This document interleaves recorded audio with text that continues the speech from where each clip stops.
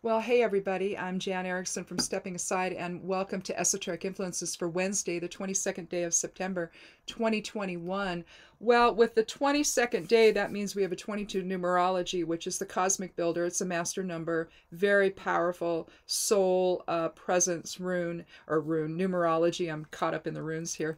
And it's basically about soul manifested change. So higher self-awareness, manifesting change today.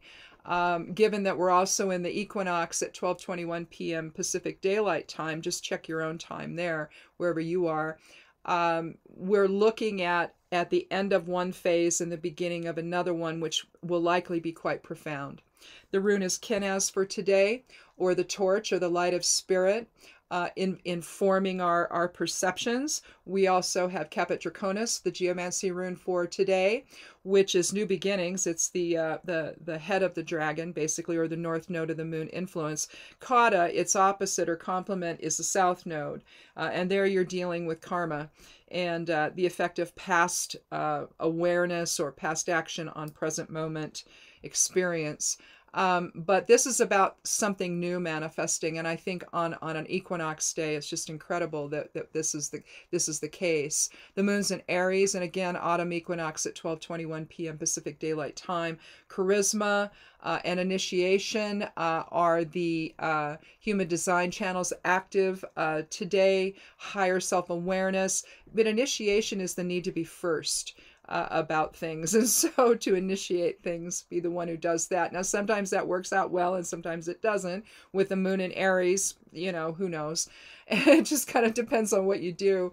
Mercury governs magic today, communication, interactions, balance, justice, revelation, and the favorability of work and magic is very good.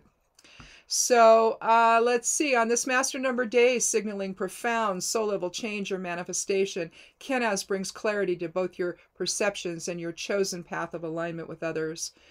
Intuition is strong and new plans have the potential for success today. The autumn equinox, where day and night are of equal length, happens today, and you may want to perform a ritual involving new beginnings at 12:21 p.m. Pacific Daylight Time, the exact time of the equinox.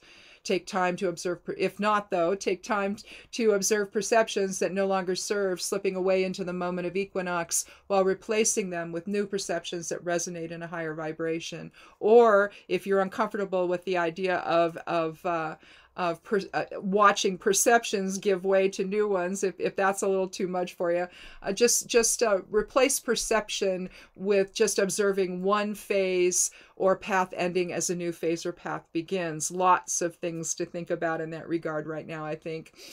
Take the initiative if others are hesitant to do so, and stay alert to how the effective timing or fate impacts your progress today.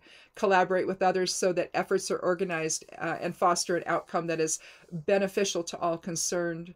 If one path becomes unsustainable, it may be that you've exhausted all that it has to offer, and that might actually be the basis for one period ending and a new one beginning at the time of equinox today. So use that powerful energy if you want to. It's very cool. And if you're interested in the correspondences for today, you can go over to the Patreon page and check that out over there. So there'll be a video there as well. So thanks a lot for watching, and be good to yourself, be good to one another, and blessed be.